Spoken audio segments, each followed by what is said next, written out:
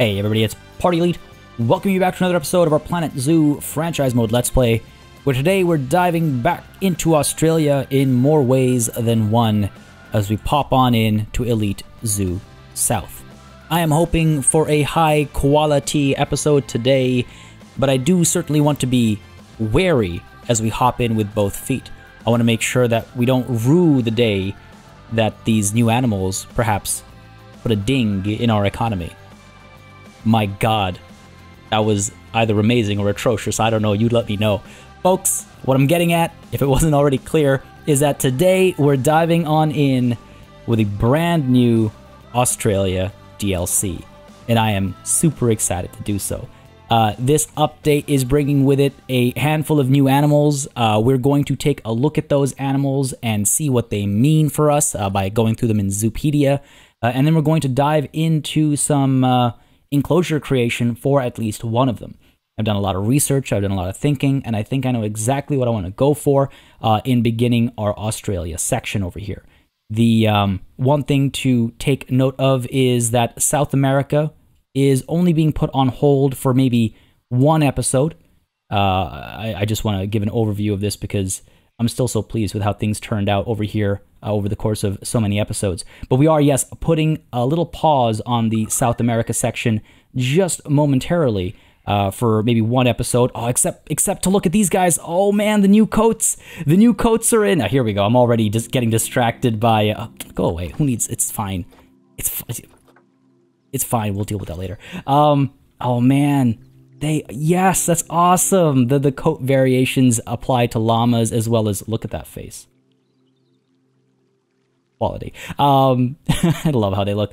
The new coats that I've been talking about apply to not just wolves and stuff, but also like the llamas, and there are quite a few other animals that we'll be investigating as well. But it's so cool to actually see it in action already. I knew in the back of my mind that it was coming to the llamas, but then as I started recording, it completely slipped my mind, and so this was a nice little mini surprise to kick things off, I guess. Oh, it's so cool.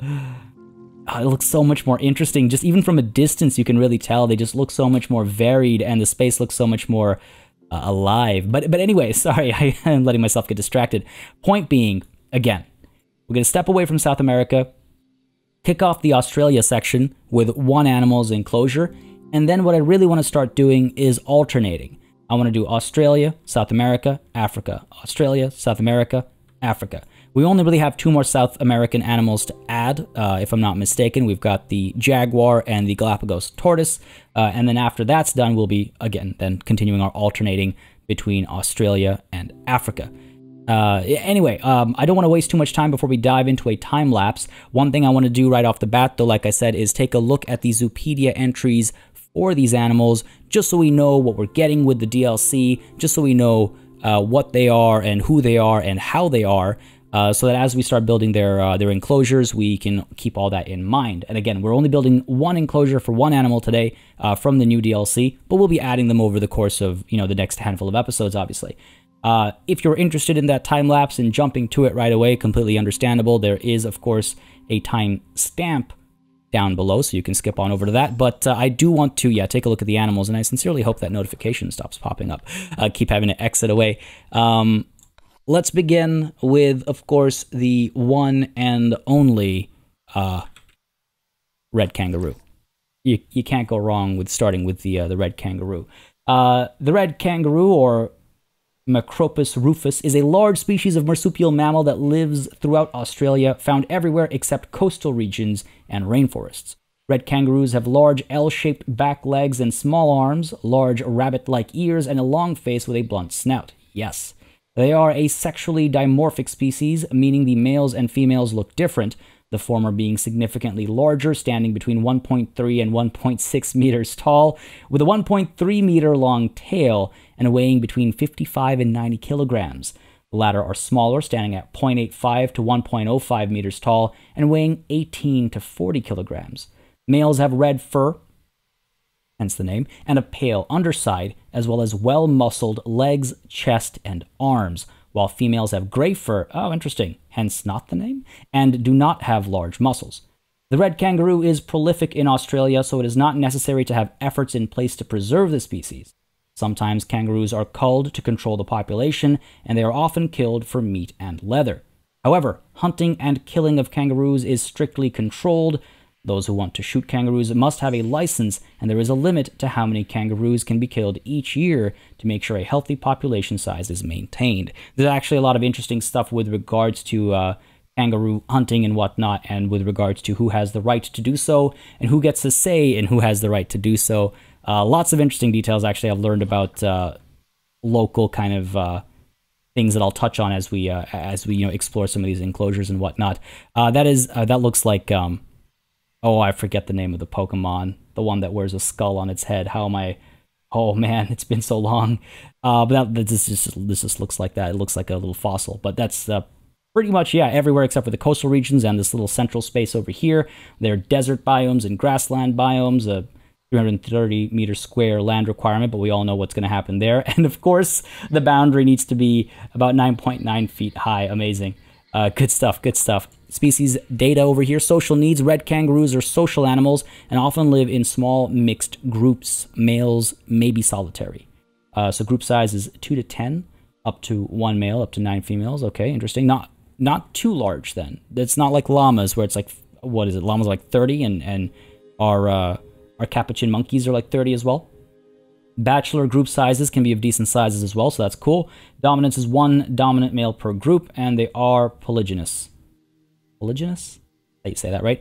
Relation with humans is confident, but guests cannot enter the habitat. Oh man, that tells a story, doesn't it? It's so weird because I was so sure, and I might be forgetting, but I was so sure that you could enter the kangaroo enclosure at the Toronto Zoo. Now, this was 10 years ago now, more, I think. So I could be mistaken, and my memory could be fuzzy, but I vaguely either remember walking through a kangaroo enclosure or dreamt it because kangaroos are cool.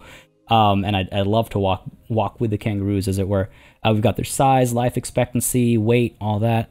Sexual maturity, sterility actually happens well before they pass away. Wow, okay, interesting. Is this actually the biggest gap between sterility and death? Potentially. 1 offspring per mating event, 8-month incubation period, 8-month interbirth period, okay, and reproduction is very easy. Oh man, I'm so excited to have little joeys like running around. It will bring me such joy. Reproduction. Female kangaroos are polyostrous, meaning they have multiple ostrus cycles and can get pregnant at any time throughout the year. Interesting. Males detect receptivity by scenting a female's urine. And when there is a receptive female nearby, may box and kick other males to determine dominance. There will usually be an alpha male in a group who gets to mate with the females until he is ousted by another male who can beat him in these dominance displays. If a female is receptive, the male will firstly grasp her tail and stay close to her for several hours to several days until she ovulates.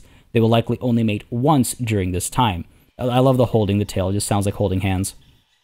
A pregnant mother will give birth to a single joey 33 days after mating, but the young kangaroo is extremely underdeveloped and is born in the embryonic stage. After birth, it climbs from its mother reproductive tract up her belly fur to her pouch, where it settles and feeds from the 4 teats within the pouch, remaining there for 6 to 7 months before beginning to leave intermittently. It will leave permanently at 8 months old and is fully weaned at 12 months. Around 18 months old, the young kangaroos become sexually mature and may leave their small group to join an unrelated group. So I'm really curious actually to see if the game models the time the joey spends inside the pouch. Like, are we gonna have little kangaroos jumping around with even littler kangaroos in their pouches? I don't think I'd be able to handle that. That would be amazing. But I for some reason, I doubt it. But let's see. But yeah, that's super exciting. Research status, of course, we have nothing, though there is a lot of overlap with existing enrichment items. Cool. Diet can be upgraded, obviously. Still, we need to research them. We'll get some more vets in, maybe. We also will need to finally get the workshop that the game keeps telling us we need, because now we finally need to unlock all the Australia construction pieces, right? They can share spaces with koala. Okay, first of all, that's adorable. They can share space with koalas. Okay, now I wonder if we should do that. Oh, that was That was unexpected. Okay. Very interesting. We don't have that many shared spaces. We have the anteater and the Baird's tapir, of course, at Pachamama's garden. So do we do a koala kangaroo joint enclosure? I think I want to keep them separate because I have plans. Oh, okay, that's a tough call. World records, of course. We've got you know, I don't know, pixel biology. Who are you, pixel biology? But okay, let's transition into the koala then. And again, folks, going over all these animals first, just so we can soak them all in. And if you want to skip, then timestamps down below will help you skip around as you desire. The koala. Oh my God, they're so cute. Vulnerable. All right. The Queensland koala bear, or Phascolarctus cinereus, oof, butchering that for sure, is an arboreal marsupial that lives in the eucalyptus forests of eastern Australia. They have gray to brown fur, stocky limbs with dexterous claws, rounded, fluffy ears, and a face with a bulbous black nose. It's such a scientific way to describe adorableness. They are a sexually dimorphic species, meaning the males are significantly bigger than the females. That's not what sexual dimorphic really means. It just means they're different. But in this case, they're different by the male being significantly bigger than the female. Queensland koalas are between 60 to 75 centimeters long, with males weighing between 4.2 and 9.1 kilograms, and females weighing 4.1 to 7.3 kilograms. Okay. Both sexes feed almost exclusively on eucalyptus leaves. Yup, that they do. The species is vulnerable, threatened by natural hazards such as drought, predation, and bushfires, but their situation has been further compounded by human activity. Deforestation of the eucalyptus forest in which they live has caused a reduction in their numbers, and their habitat has also been fragmented by land use changes. Good stuff for us to keep in mind when we're putting down the education boards, right? They are also often killed on roads. Additionally, disease is a significant problem, with at least 40% to 52% of the population being infected with chlamydia, which causes koalas to go blind and become infertile. Well, as a famous poet of our generation says, chlamydia getting rid of ya. Apparently that is a situation for the koalas. As a result, populations are being researched and sick koalas are being treated and rehabilitated where possible, while there are groups dedicated to replanting eucalyptus trees for them to feed on. Yeah, the koala story, jokes aside, the koala story is a sad one. And if you'll remember all the imagery from January of this year, was that still 2020? Off to a great start, off to a cracking start, 2020. Koalas were among the affected, which is actually when I initially thought the next DLC was going to be Australia, to try and like raise funds for all that or something. But yeah, I mean, they are vulnerable. I'm actually surprised their status isn't worse in some ways. Oh no, before 2019 fire season, man, that's so depressing that it needs to be like listed like that. I really like that they do that, because they are so affected by the fires. But, silver lining, I guess, for me personally, is I thought they were endangered, so it's nice to know that they're actually only vulnerable, so to speak. But, yeah. I love these little tidbits. I hope you guys, I hope you all do too. I mean, let me know if for future DLC you don't want me to do this. I've taken a different approach with each DLC, just to see what folks are interested in. So you let me know down below. As always, right? Comments are all read. They let me know your personal preferences into how I approach things, of course. Natural habitat, I've got a little like curved space over here, so they aren't very well spread out at all. Tropical and temperate. See, that's part of the reason why I don't want to share the space with the kangaroos, is because it limits some of the things we can do. So I'm not sure about that. They don't need too much space at all. They do need some climbing. Oh man, they're going to be like the red pandas. We had so much fun with the red pandas at Elite Zoo North. I'm looking forward to giving the koalas a fun experience at Elite Zoo South. Grade 1 climb proof, 3.3 feet. All right, no big deal. We can handle all that, though we'll probably end up giving them way too much space. Species data, group size is 1 to 4. All right. Okay. It's not bad. That's a decent size. Mating system is promiscuous. They are confident in relation with humans, and guests can enter the habitat. Also dominance, I skipped that. Males fight for access to females. See, all this is more reason for me to build them a separate enclosure so that guests can, it can be a walkthrough, and we can kind of have another walkthrough experience, because I feel like they're special. They're a special kind of challenge. So I think we're probably going to make koalas and kangaroos separate enclosures. But again, y'all let me know down below. Size, we've got over here 13 years is life expectancy. Sterility, hang on a second. How does what? Hey, hang on. Wait, what? So sexual maturity is at 4 years. They only live until the age of 13, but they go sterile 2 years after they die. I'm sorry, what? Obviously, life expectancy is an average. I'm joking here. This is an average life expectancy, but what this tells me is that if one lives past 15 years, that's typically when they go sterile. Again, jokes aside. A number of offspring is 1 per mating event. Gestation and incubation period is 8 months. Interbirth is 12 months. And reproduction is easy. Good stuff. Social needs. Koalas are solitary animals, but their home ranges often overlap, and they will tolerate nearby koalas. They sound like some people. Reproduction. Male and female koalas both have home ranges. The larger and more dominant of the males tend to have larger home ranges. The ranges of both sexes will overlap, meaning they are likely to interact with one another. Interesting. Males detect females' receptivity by scenting their urine, and also marking trees with their chest scent glands and urine before bellowing when there are receptive females around.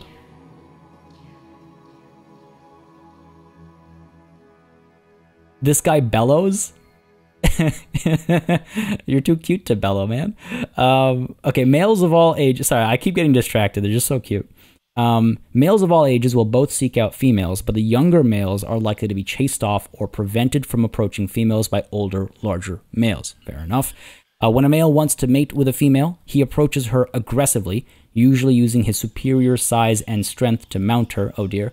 This often elicits a the way it's phrased, I'm sorry. This often elicits a negative reaction from females. You don't say. They vocalize loudly and attempt to fight males off, but koalas' sexual dimorphism means females are often outmatched by larger males. They will, however, be more likely to be able to fight off younger, smaller males. This contributes to why larger males are more likely to successfully mate. Interesting. A pregnant mother will give birth to one joey, they're also called joeys, between 33 and 35 days after mating, but it is extremely underdeveloped, born in the embryonic stage. Yeah, okay, I was like, is this just copy-pasted over? No, it's not. After birth, in its embryonic stage, after birth, it climbs from its mother's reproductive tract up her belly fur to her pouch, where it settles and exclusively feeds from the 2 teats therein for the next 5 to 6 months. When it leaves at 6 months old, it will be fully weaned by 11 to 12 months, becoming independent from its mother at around 1 year old, or when the mother's next joey is born. Oh, interesting. Young koalas remain in the near vicinity of their mothers until they are about 2 years old, and then they will roam farther afield. All right, that's actually quite interesting. Again, I do wonder if we're going to have the whole, baby in the pouch kind of thing. The other animals that have had have that kind of physical attachment, so to speak, with their offspring has not been modeled. Like a lot of monkeys will have their babies not in a pouch or anything, but, clung on to the back of the mother until a certain age and things like that. None of that has been modeled, so I wouldn't be surprised if this whole pouch thing isn't modeled either. But again, just curious. Research status, of course, we've got eucalyptus branches, of course. Food enrichment is going to be a fun thing to find, but habitat enrichments we've all got unlocked already. Of course, the red kangaroo, and then world records. Oh, some people are already getting to work over here. Oh, some challengers over here. All right, so that's the koala and the kangaroo. Pretty iconic animals, I would say, but one cannot forget the dingo. The dingo, all right. Also vulnerable, population is actually unknown. The dingo, or Canis lupus dingo, is a large species of canid that lives throughout Australia.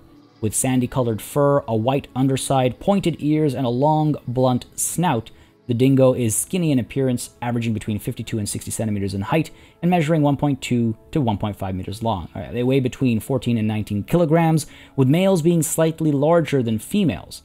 They are opportunistic predators, but also scavengers, resulting in a varied diet of mammals, birds, reptiles, carrion, fruit, and vegetables. Know that.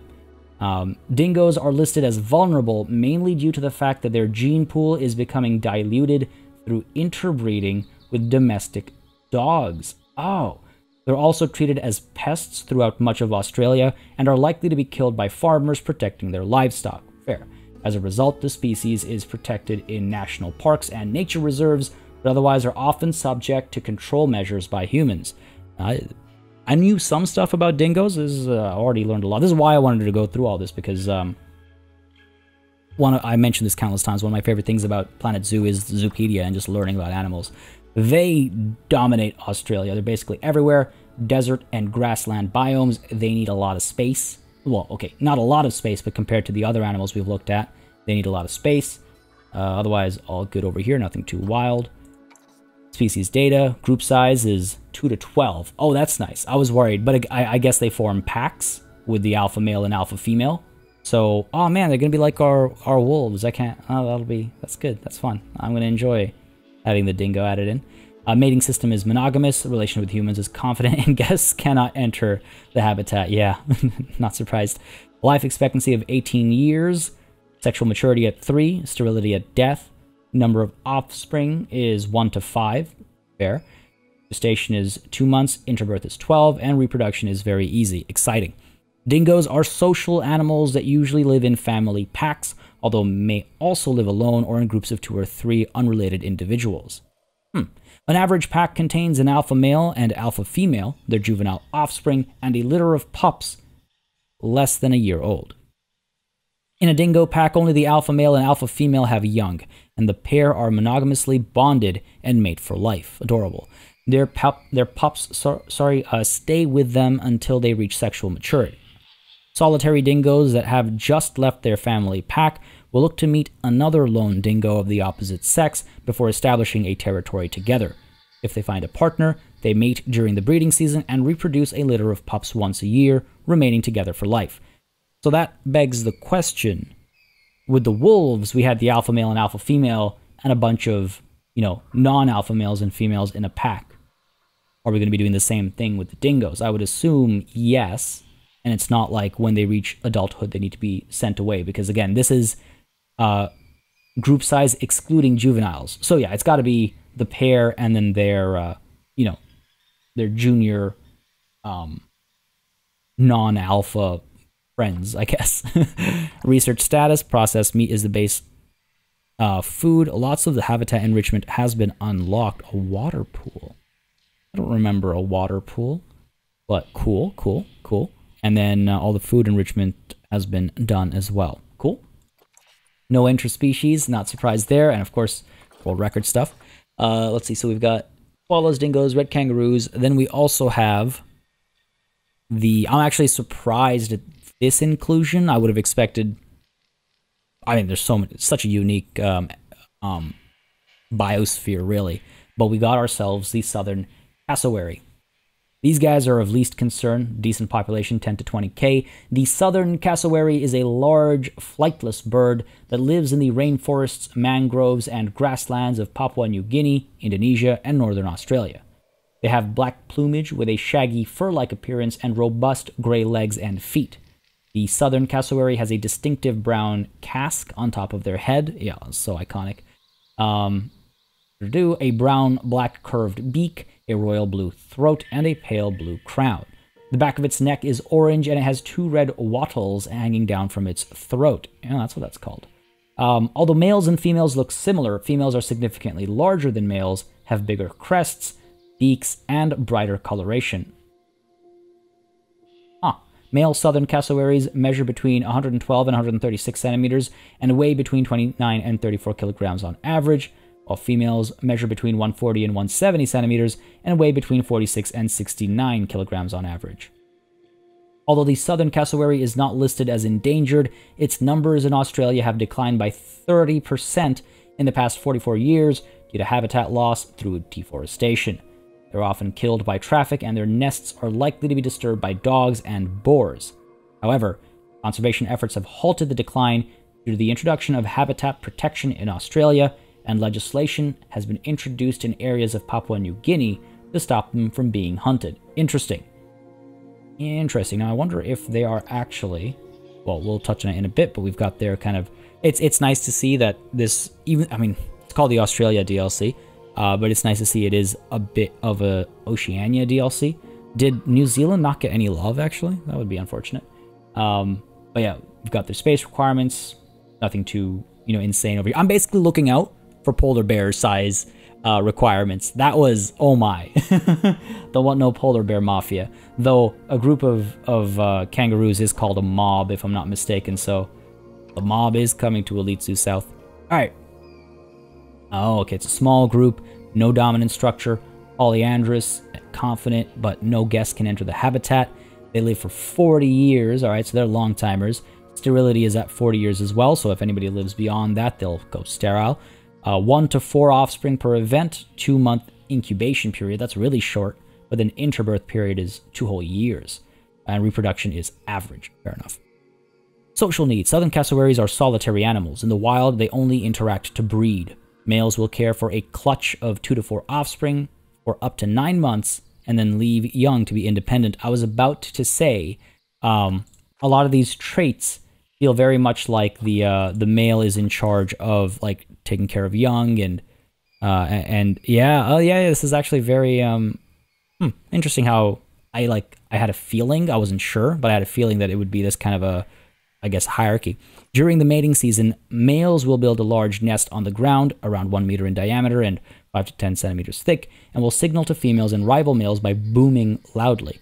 When a female encounters a male with a satisfactory nest and or vocalization, she will approach the male. I guess it's just bird things, right? It's how birds do. The female will lie on the nest, and the male will dance around the female before mating. Following copulation, the female will lay a clutch of 2 to 4 eggs in the male's nest, and then leave the male to incubate the eggs and raise the chicks. The female may lay 2 to 3 clutches of eggs with different males during each breeding season. The eggs will incubate for 47 to 61 days. During this time, the male very rarely leaves the nest. After hatching, chicks remain with their father for approximately 9 months. He will teach them how to forage and avoid predators. When chicks are around 9 months old, the father will chase them away so he is able to mate again. That also sounds like a lot of people. Southern cassowaries reach sexual maturity at 3 years old. Interesting. Research status, we've got basically all their habitat and food enrichment done already. Okay, there's some food research, obviously, for higher grades of food. No interspecies enrichment, and of course, we got world records. So that's the koala, the kangaroo, the dingo, the cassowary, and then there is the final animal that's being added in, the eastern, not the Easter, but the eastern blue-tongued lizard. Sitting there with its tongue out, obviously. Ooh, data deficient. Interesting. The eastern blue-tongued lizard, or eastern blue-tongued skink, is a species of reptile that lives in the woodland, scrubland, and semi-desert areas of Australia. I'm already skink. We're gonna have to do a Warhammer themed thing, aren't we? Oh no, they're just little guys though. They live in exhibits, I assume. Yeah, so we can figure something out. Sorry. They are broad and squat animals with a triangular head and a thick tail. It has various color morphs, but typically has tan, beige, and black scales arranged in a striped pattern. As its name suggests, it has a bright blue tongue. Adult eastern blue-tongued lizards are between 18 inches and 24 inches in length. Okay. Damn, that's a decent size, actually. Natural habitat. Yep. Oh, this also looks like a face. Or it's like a dude with a very long nose, with a very big nose and a small mouth, and there's shapes here. And that's just their exhibit requirements. Yeah, they are an exhibit animal. 1 to 2 group size, no dominant structure, polygynous, sexual maturity at 2, sterility at death, 1 to 3 offspring per mating event, very short incubation period, 22-month interbirth period, however, and reproduction is easy. Lots of easy reproduction. Just the one average, right, for the cassowary. I guess the cassowary is very wary when it comes to reproduction while people are watching. Eastern blue-tongued lizards are solitary animals and only interact to mate or fight over mates. Reproduction.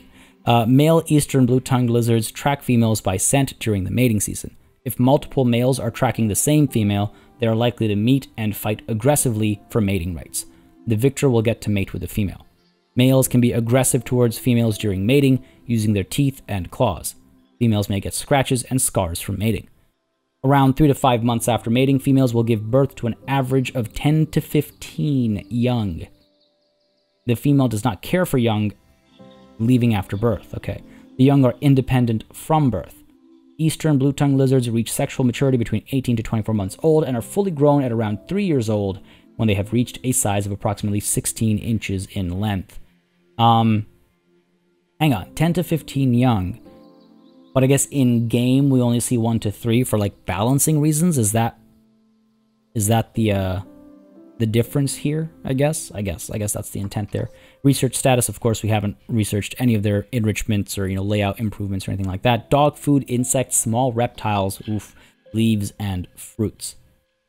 But that I think concludes our look at all of the animals, like sort of data. We have to consider. I mean, obviously there's a lot to look at. We have an entire new pack here, the Australia pack.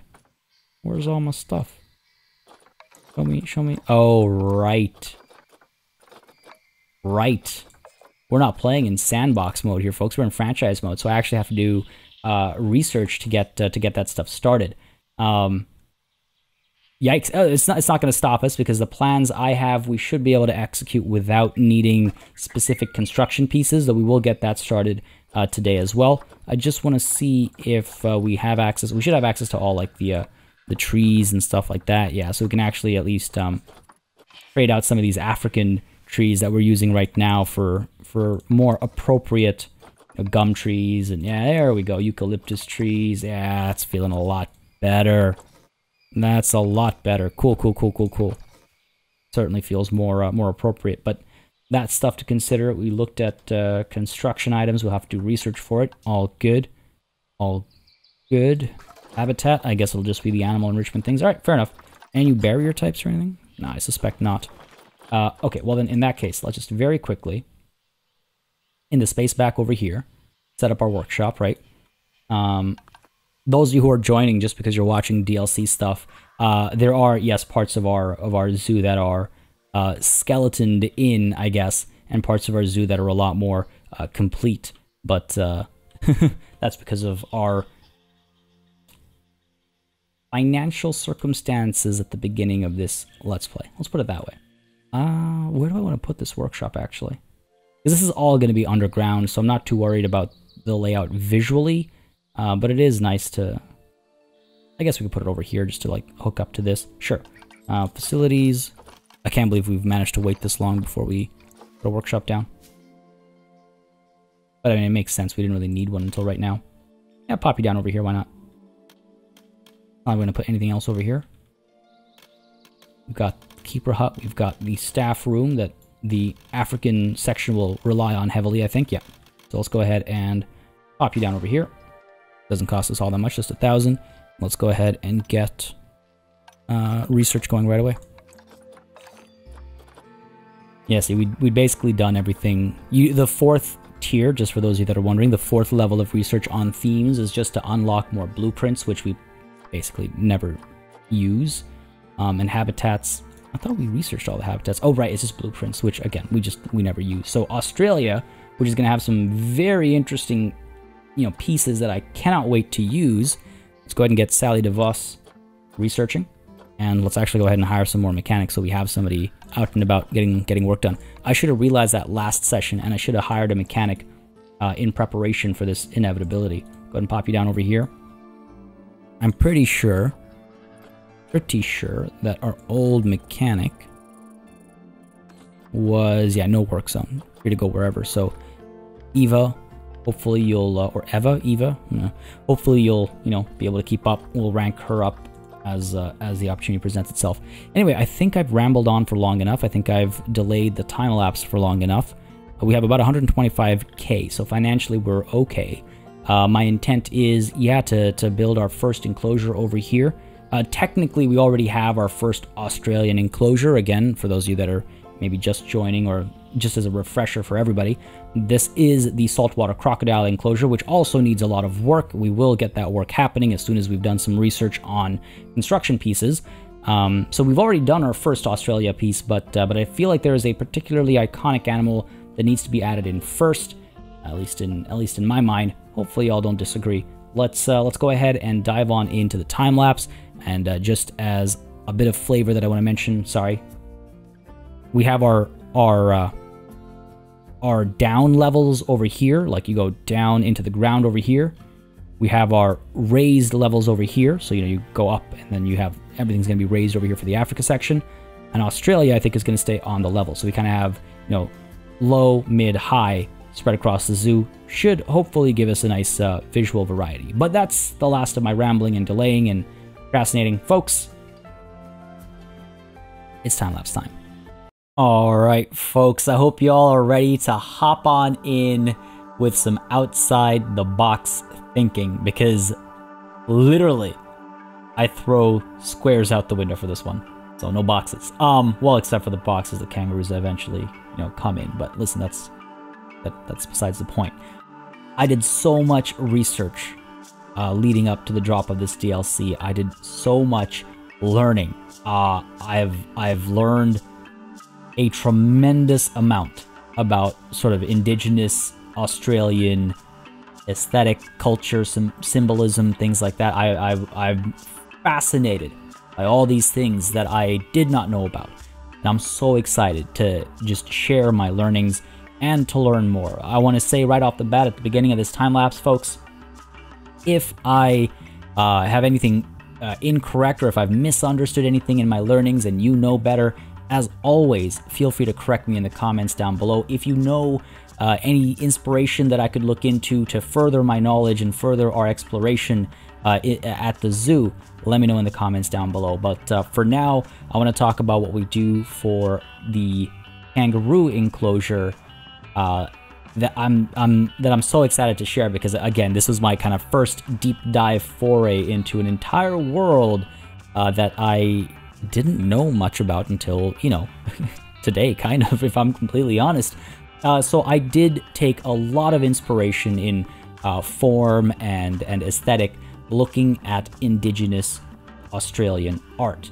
Now, of course, there is not one cohesive look that goes across the board. So I try to stick to one quote-unquote brand of it, and even then certain symbols and things like that have different meanings in different contexts or among different peoples.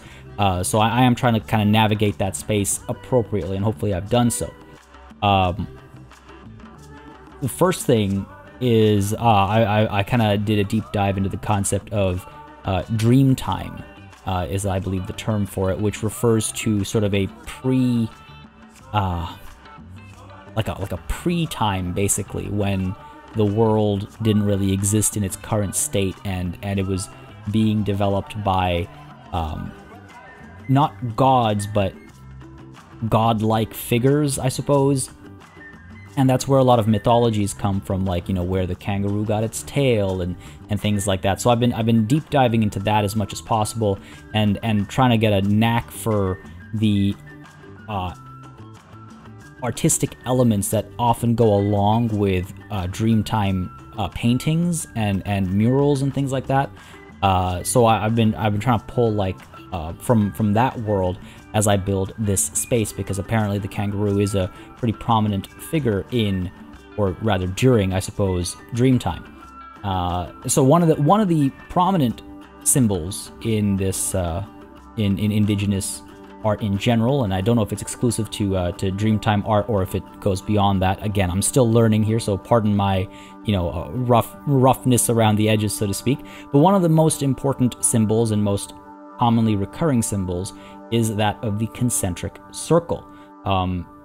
They have a variety of meanings, but typically it is known to mean or represent a specific location, such as a watering hole or a meeting place, just a place for people to come together.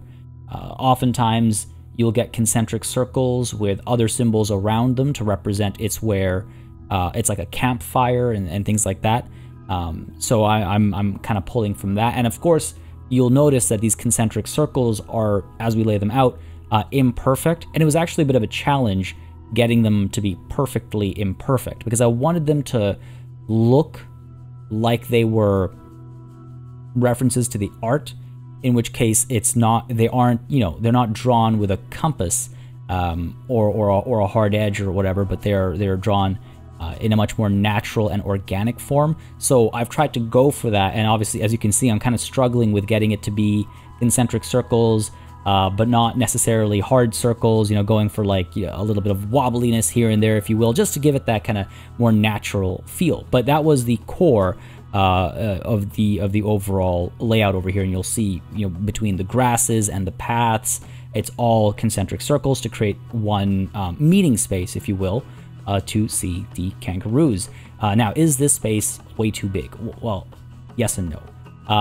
I measure a couple of times, by putting the barrier down and seeing what the area is considered to be, and comparing that with what the kangaroos actually need. And it is enough space for 3, I think maybe 4 kangaroos to live comfortably, which is where I wanted it to be.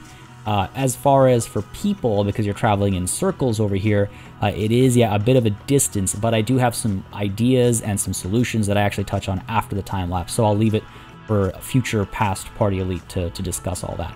Over here, as you can see, we're putting down one-way glass barriers. Now, after the time lapse, I do swap a section of it to being regular glass, because I feel like the animals should have a view of the outside a bit more clearly, and they are confident with humans if memory serves. So I figured, why not go that route? But for starters, I do the one-way glass, and I actually use this second inner viewing platform as a hard shelter as well, because I felt like it'd be a nice way to integrate it into these concentric circles without introducing too many outside shapes. So we've got our outer path, we've got our inner path, then we've got our innermost path, and then we have the little ring of logs in the middle, which makes up our set of concentric circles, again, which represent a meeting place. Beyond that, or rather after that, I begin to insert, again, this is where I kind of have to, for the fact that it's a game, we've got mechanics we need to fulfill, I start to kind of interfere with these circles a little bit, but even then, I wanted to integrate some shapes. So there is a sort of a U shape, which is used as well to represent people, and from my understanding, the U shape on its own represents just people in general, whereas the U shape with tools next to it represent man or woman. So I went with a generic. I wanted it to be just, people in general. And what often is done is concentric circles are surrounded with these little U shapes at the cardinal points to then make the concentric circles, or to make the collective thing mean like a camp, or I believe that's also another way of saying a meeting place. So, just trying to like balance all these like symbols and stuff. I'm still like, I'm so excited to be learning and exploring this new stuff. It is a whole new world to me. So maybe I get a little carried away in certain aspects and certain times. So stop me if that's the case, but I couldn't help myself. Really, like, I felt so excited. So yeah, do call me out if necessary, and do correct me if need be as well, because again, I am just learning. So we've got the concentric circles, we've got the little U shapes that represent people, and the idea was that people would sit at the U shapes, which represents people. So I thought that was kind of like a nice little, tie-in there, if you will. And then beyond that, I might actually change the shape of the water to actually go with what is typically used in these same, art pieces to represent flowing water. But for now, it's just kind of there to remind me of my plan over here with the waterfall on this side, and using that as a source of clean water in the kangaroo enclosure, and introducing yet another circle for these concentric circles. Next, you can see me just kind of, I'm pleased. I was looking at it from over top, just being like, am I happy with the shapes? Do I want to adjust or tweak any of them? And no, but I did want to add another element, again, introducing some more concentric circles. I thought maybe it'd be interesting, again, right, it represents campfire, meeting place, all this kind of stuff. I was like, oh, let's play on that a bit more. Let's riff on that a bit more. And really, the level of intricacy of these art pieces as well is something that I won't even get close to mimicking because of technical limitations. It'll start lagging the game, guaranteed. So I thought let's at least try where we can. You'll notice also the pathing that I'm using over here is one of the new pathing pieces. It also has a lot of concentric circles, and I can only imagine that that's a constant kind of piece in other ways in this art form as well. Now, this that I'm putting down over here is actually a symbol for the kangaroo, and it's a reference to the tracks a kangaroo makes as it goes through the land. So a lot of time in these art pieces, you will see kangaroo tracks leading kind of through the art piece and whatnot, if I understand it correctly. And so I thought, well, it'd be nice to have, we have markers for people, we have markers for meeting places, let's also put down the markers for the animal itself, the kangaroo. And what we end up doing afterwards is we end up putting like feeding spaces or toys around those markers to kind of represent, like, the kangaroo is here, and here's the kangaroo. In reality, it's literally standing right here as well. I just thought it'd be a nice kind of like meta application of the symbol, I suppose. Putting down a bunch of donation bins, really realizing how large I've made this space. Do I regret it? Not at all, because we'll figure it out. We'll make it work. We'll make it work. What I did need to do, though, in order to make things work, is get power in. And here you'll notice a lot of these pieces are going to be floating right now.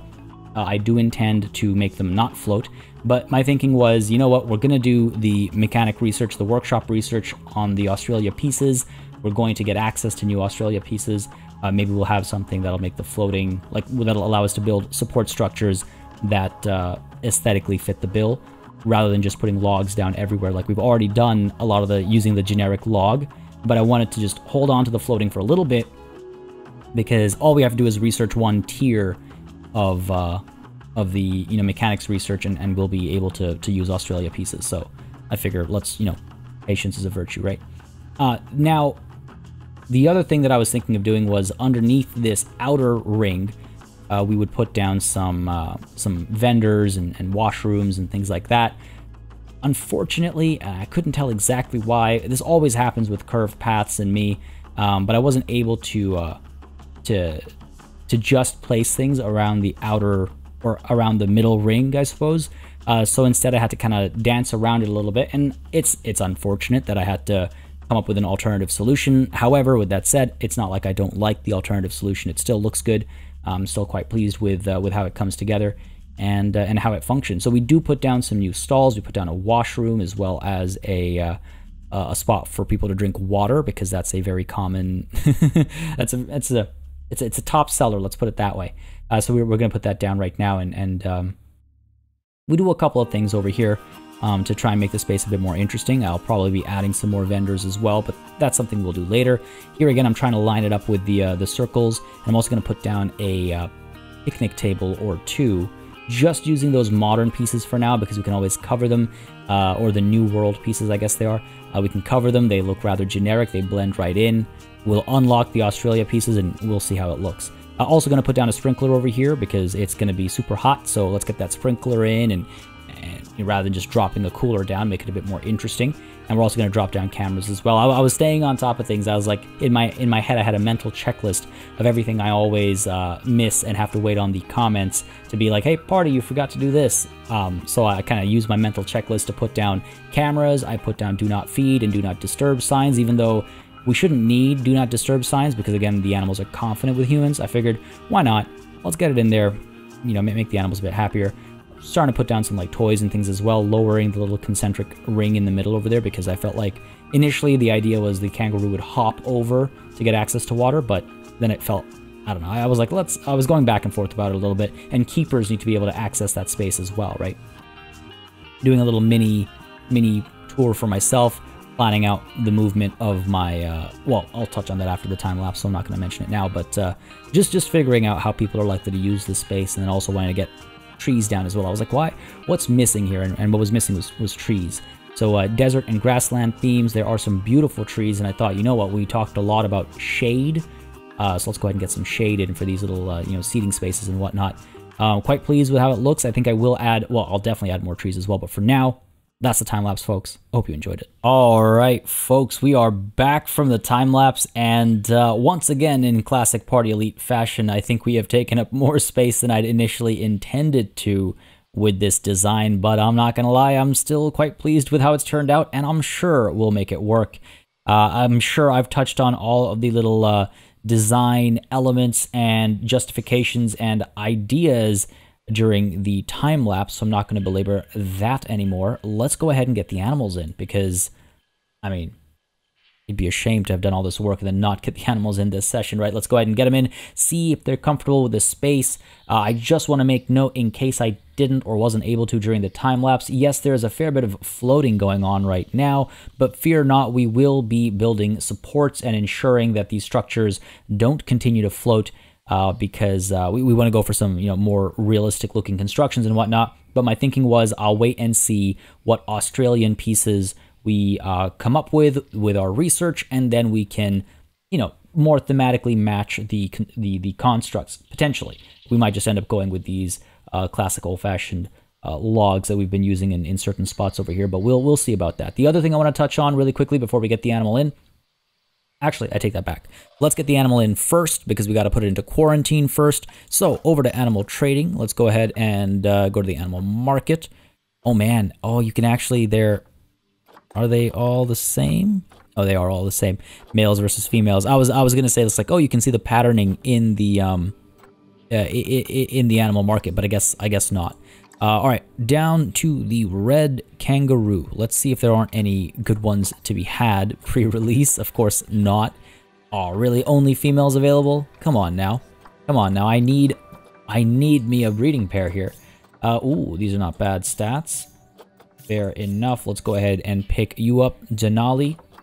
Adopt you. And Noalingu as well. I'm actually curious if you know or recognize the name source, culturally speaking, beyond the blanket statement of, yes, Australian Indigenous. Let me know. I'm curious. And if you know any meanings and stuff, because typically there are, you know, names have meanings. I'd love to know. Please share. But I am unfamiliar with these. Now, this is also, it's not terrible. Oh, it actually straight up tells you what their thing is going to be. Orange, gray fur, and pale underside. Gray fur and pale underside. Ah, I love it. I love it. I love it. That's great. That's great. Hold on. Sorry. I'm trying to figure out if I want to go ahead and pick you up as well. If we go to here, it's 2 to 10, up to 1 male, up to 9 females. All right, so having multiple females is not a bad idea. And again, they're not the greatest stats, but they're not bad either. Didn't we already pick you up, Denali? Are you going to make me do this again, just in case? I mean, I'm not going to... Okay, I've already adopted this animal, yeah. These two don't really have the best stats, but that's okay. I mean, the trade center is only... You know, right now it's only being used by a handful of people. I'm sure we'll have access to better genetics down the line, and beyond that, it's nice to kind of take on the challenge of upping the genetics ourselves. Now, over here, we should have, I mean, basically right now, keepers from over here are just working on the, on Croc Rock. So I might, I think I might keep that focused on Croc Rock and our kangaroo enclosure, for which, by the way, I need name suggestions, so feel free to drop them in the comments down below. Later on, I might add another keeper hut and, just, you know, keeper things, I suppose, somewhere out over here, a bit central to where the Australia expansion is going to take place. Man, this is huge. I mean, again, to be fair, the enclosure is a small part of this entire interactive experience, but yeah, we'll probably put the keeper hut and stuff somewhere up over here, have like a nice keeper space over here. The other thing I want to touch on is, well, let's go ahead and hit play, right? Because we've got the animals coming through. Well, actually, first of all, sorry. I keep distracting myself because I've got so many plans. I just want to share the plans. And to those of you who haven't been watching the series up until right now, be warned, the animal storage has, it's got animals in it. It's got animals in it. Some of them are from our other zoo, though, so that's fair. Huh? Hang on a second. What? Animal storage. Yes. Oh, I guess they'd be in the, Where are you? Okay, hold on. Wouldn't they be... Am I tripping that hard right now? Wouldn't they just be in storage? I guess I have to unpause for that to happen. Sure. Let's go ahead and hit play. Keep an eye on some of these warnings as well. Budiwati is going to be... Well, one of them needs to go out, right? I forget who it was. But we're going to have... Okay, wow, these are good stats. 50, 92, 83, 67. Who is Mum? Who is Mum? I remember she was pretty good in terms of stats as well. Go ahead and take a look over here. Oh yeah, she's better. She's better. So Budiwati needs to go as soon as she matures, which will be after she gets out of the water. So we'll keep an eye out for that. Let's go ahead and take a look at animal trading. Let's take a look at animal storage. We should have... Where are my kangaroos? Oh, I've got llama checked over here. No. That's why. That explains it. Red kangaroo, please, and thank you. There we go. Move over to our quarantine, please. And again, trade center to quarantine, such a small, short trip. And Denali, let's get you up in here as well. And as that's happening, I'll touch on my other plan. So those of you, again, some of you might remember that the plan is to have a monorail potentially over here. It might end up elsewhere, we'll see, but potentially over here in South America, going up and around, dropping people off at the entrance of our Africa section, and then it'll continue onwards. And ooh, we should check in on this stuff. Call the keeper over here. I'll get some issues over here. One thing I am concerned about is okay, what's up with your space? I'm concerned about updates. Sometimes they'll cause like issues, like they'll change how certain things work, and that might cause issues. Now space over here, not enough space, really. That's I've never had that as an issue. We might open up some more room back over here. That is an option, obviously. We'll keep an eye out for that. That's actually hurting their happiness quite a bit. It's actually hurting their happiness quite a bit. Let's see, what can we do over here? Go ahead and nudge you back a little bit more. Ooh, don't do this to me, game. Hold on, let's go ahead and save the zoo real quick. Deselect, that's all I want to do.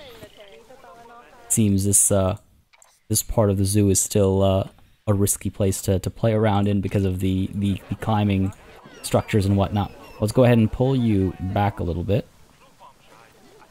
Over to, say, here. Sure. Just for now, just temporary. And we can pull you down over here, I suppose. Kind of opening this space up a little bit. And let's go ahead and get just adding a little bit more room for the monkeys. We could put a little like water feature down over here. I know we talked about that previously. Might do that still, but for now, let's just drop some rocks down to make quick work of it. I don't want to have unhappy animals just because we're focusing on new animals or anything like that, right? That feels like an inappropriate decision. I'd rather put together a quick solution and we'll do a proper solution afterwards. Okay, got all of our bases covered here. We'll probably cut this off up over here. That should be more than enough added room for the monkeys. Budiwati is about to mature. Well, let me know when that does happen. I don't want to have the animals fight, but it might be inevitable because it's hard to predict when they'll be in and out of the water. I'm looking forward to completing Croc Rock as well. There we go. Because again, it'll that was a lie that she's matured. It'll look so much more. It'll be nice to have our entrance area actually completed. So I'm excited to have that done. Let's go ahead and move you down over here. It's funny how the space is still so we'd fixed it, and now it's being a little laggy again, which is unfortunate. Alright, let's go ahead and see what our monkeys are saying. You guys feeling any better? Feeling a lot better in terms of space. Okay, good. Can you escape? Yes, you can. Yes, you can. How can you get out now? Able to get back over there. You're able to climb back there? Okay, that's a problem. That's a problem. Peel that off. Go ahead and see if that did the trick. Where'd the monkey go? I'm surprised I actually managed to click on them. Ooh, this isn't good. This isn't good. How are you able to... Why? We solved this issue. Now we have it again. I don't think it's because of what we just... It must be because of what we just did. Hang on a second then. Put you back down over here and seal this area off. Moment of truth. Again, it might just be because of updates, right? If that doesn't solve the problem, I think we'll investigate later, because I do want to get our new animals in. Yeah, see, we blocked that off. Still managed to get over. I wonder if, like, their jumping and stuff has been adjusted so they can actually clear bigger gaps now. Which, fair enough. We will... that doesn't make any sense, though. Alright, let's go ahead and undo some of these changes here. Bring the rocks back out, and then we'll deal with the monkeys next time. Make sure they're all properly patched up. For now, I just want to at least take a look at the kangaroos. Get them in there. See them in action. Come on now. The game's recalculating the climbing structure every time we undo something. That should be us back at square one. Let's check. Where's the monkey? Are you a monkey? Or a monkey? You're a sleeping monkey.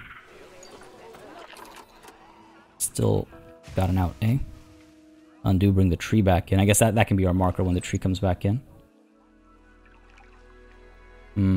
Interesting. Interesting. Well, alright, we'll take a look at it later. Let's go ahead and get our kangaroos in. Quarantine passed. Alright, good stuff. These guys, low welfare. Let's get the keeper in there. Come on now.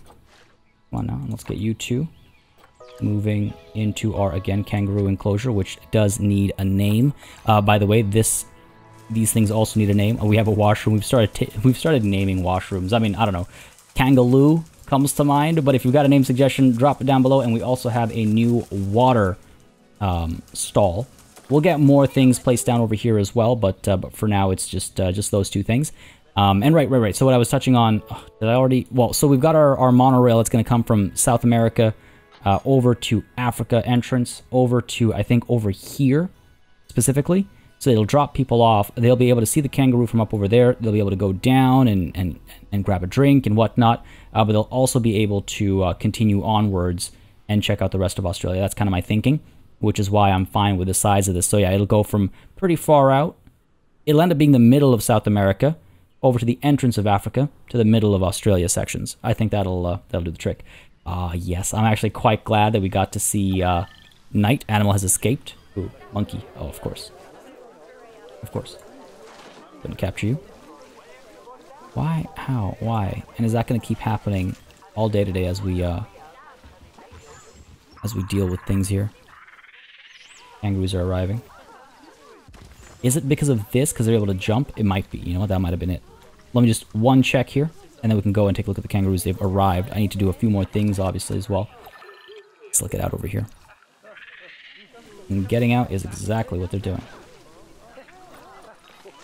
Wish I'd seen how they'd gotten out. Yeah, I was about to say, I gotta, like, assign keepers and stuff. Let's go ahead and take a look at our zoo, our... Oh my god. Staff, work zones. And just for now, we're going to add to center all this stuff. We're going to make a new thing soon. But for now, at least, let's go ahead and add that to center. And let our... Why is none of this assigned actually to center? That's weird.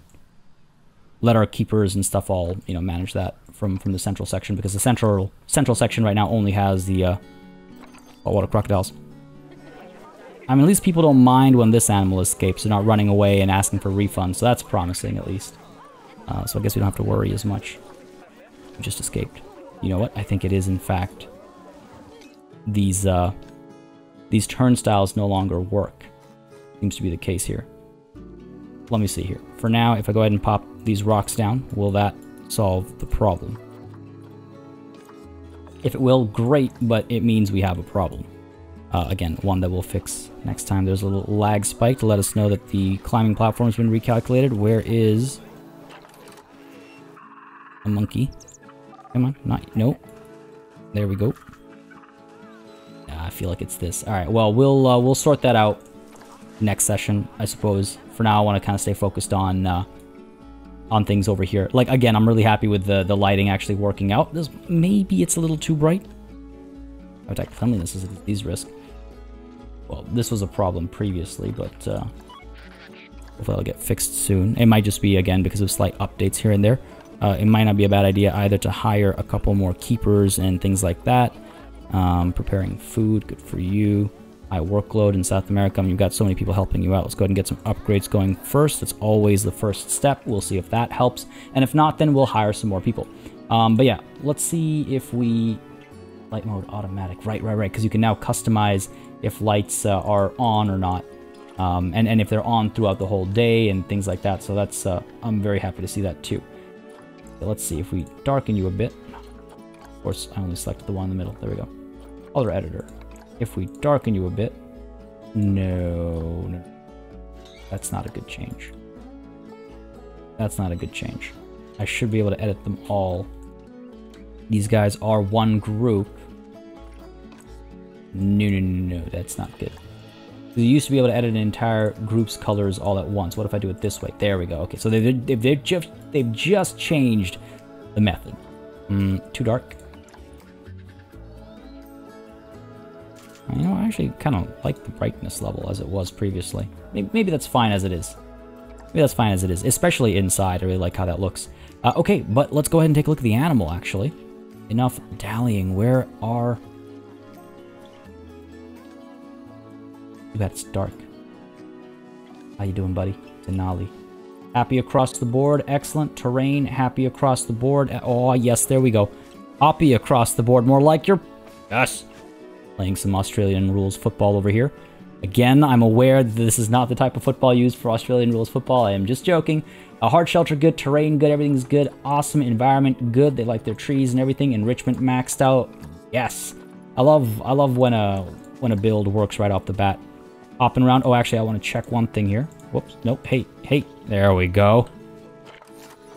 I want to check habitat, traversable area. Beautiful. Yep, they've got access to everything.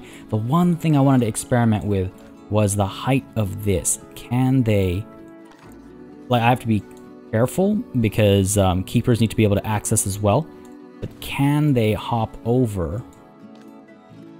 Nah, they can't. Okay, they can't go that high over. All right. A little bit more of an experiment here. How about we go half height? What about now? Yes, they can hop over that. Which is an interesting thing to consider. Let's do something like this and see if they use the hop. Oh, beautiful sunrise. Come on now.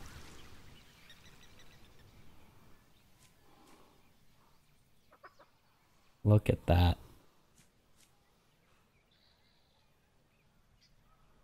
Look at that.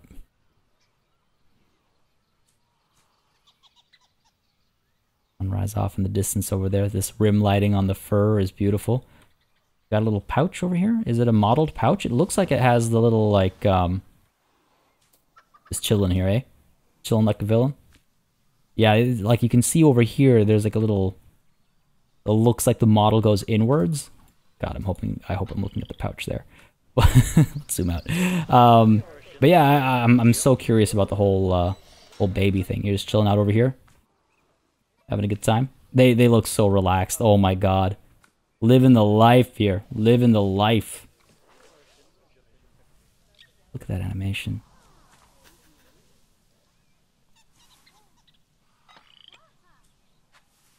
Oh, that makes me so happy. They're so cool. Oh. People are coming through already. Yes, they are. I gotta get like education boards and stuff down over here. Donation bins. There's so much work still to do. To get even just the kangaroos up and running, but you know what? We're good first steps. Look at that. Look at that pose. And where's our other friend? Where'd you go, buddy?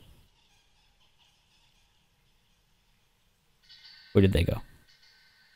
Well, use the easy method to find them. Animals. Denali, right? Oh, still just lying down over here, relaxing. Now, I don't know. They're confident around humans, right? So I suppose the barrier doesn't have to be one way. We could make it... well, I guess I have to change it. Reset a time.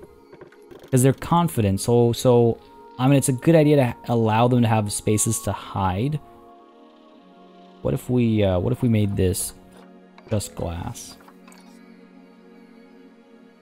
I just feel like it's such a it's nicer for the animals. No, don't I think so at least. Do a 50-50 split, half hidden. Like if they feel like being shy, they can be shy up there. If they feel like being exposed, they can come down over here. I feel like that might do the trick. Let's try it. Let's try it. What's the worst that could happen? If we see that they're upset, then we'll, you know, adjust accordingly. Go ahead and make this in a glass as well. No, not concrete. Glass. Glass, I say. There we go. Good stuff, good stuff. Yeah, crowds are coming through. We need to make sure that our education boards are all in place and they're all not talking about Bengal tigers because that's what the blueprint originally was. Red kangaroo, please and thank you. And over here as well, a red kangaroo. Yeah, I'm sure we'll do well for donations and stuff when we put all the education and everything down. Oh, great, of course.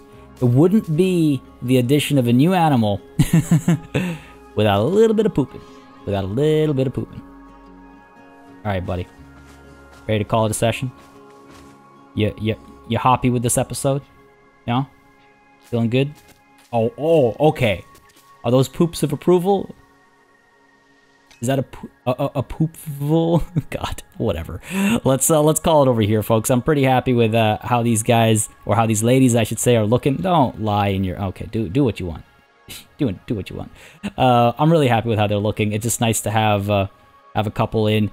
And let's actually, just before we do call it, just check to see if... No, still no males available, eh? Still no males available. Alright, fair enough, fair enough. This is the market, yeah. Well, I'm sure they'll come through. Can't wait to get the male kangaroos. Let's go ahead and also, just so it's top of mind for me, I don't like the idea of leaving this as is for now, so let's go ahead and get rid of that. We're gonna need something more substantial over here as well to block this off. But yeah, our turnstiles aren't gonna work anymore, it seems, so we'll have to figure out a solution for this to keep the monkeys on their side of the barriers. What's going on? Oh, okay, they've just toppled their little box over. But yeah, I'm pretty pleased with today's session. I hope you all are as well. Again, this new DLC has so many parts and stuff that we haven't even begun to explore because our mechanic is only just starting the research over here. 4 stars, so it should happen relatively quickly. We're going to start seeing some scenery right off the bat, and then it's just blueprints, which really we don't even need to. So it's not that long of a wait until we have access to all the scenery pieces. But I'm already pleased with like the pathing and all that stuff. It looks really nice, and just with a little bit of you know, finagling with some of the older pieces, we've been able to create some nice referential art, I think. But yes, next session we'll conclude our kangaroo space, which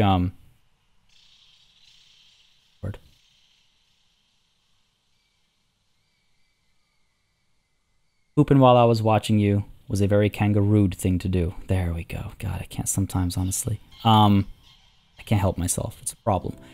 Where was I? Right, next session, I think we're going to go ahead and conclude the space over here. It feels like there isn't all that much. I mean, I think what we'll probably do is during like our management session, we'll put down all the education boards, all of the like, you know, education audio and stuff as well. Put down some more stalls. We'll decorate the stalls as well. Just need to figure out, again, I'm waiting for those Australia pieces to unlock. We'll decorate the stalls after that. Look at that, the ATM's being used as well. And then maybe we already are ready to add a new animal. Really? No. We'll hop back to South America and get our jaguars in? Or do we add another Australian animal? Could also do Africa. But I know there's a lot of passion for jaguars, and of course the new DLC, so I'm looking to the comments to see what y'all want to see. Just let me know. I'll gauge interest level reading through the comments, and I'll make a call. Man, all right, cool. Enough of me rambling. Let us indeed, yes, now call it a session, folks. I hope you enjoyed this one. If you did, you know what to do. Don't just, you know, poo in response. Instead, let me know by leaving a like and a comment down below if this episode brought you joy. Folks, as always, it's big. I'm quite pleased. Wow, yeah, you know, I like it. I like that it's this massive, like, monument almost. But anyway, as I was saying, a massive thanks goes out to all of my channel members and patrons for supporting the channel on a monthly basis. Y'all keep us alive and running smoothly. And of course, a big old thanks goes out to each and every one of you for watching. Until next time, cheers.